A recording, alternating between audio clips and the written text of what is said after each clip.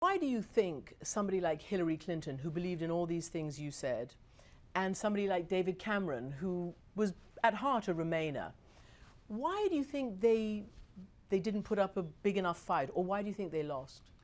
I mean, I'm probably not the best entitled to comment elections in other countries, so I want to be very, very humble. I think for Mrs. Clinton, whom I do respect, is probably due to the fact that the perception of your people was that she was less middle classes candidate than Mr. Trump, which is a big issue. And as I told you, she was pictured, I'm not saying it's true, but she was pictured as a candidate of the elite. And I think if you don't put yourself with an answer to better regulate this globalization and to give more power to middle classes, it's impossible to convince in current democracy. And I think it's more or less the same issue with the Brexit. First of all, David Cameron didn't properly defend the yes and the remain. It was a remain but. And he already lost at the very beginning when he was not clear about its strong willingness.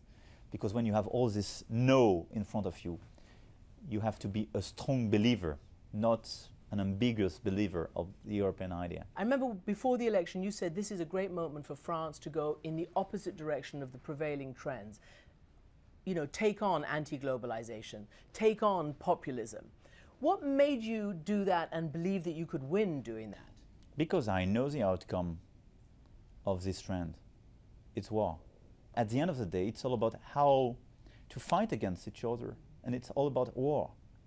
The big question today is how to rebuild our multilateralism.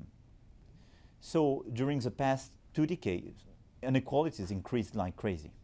That's a big issue for all our middle classes. And that's the very beginning of this crisis of globalization. But second, we have to deal with climate change, terrorism, migration.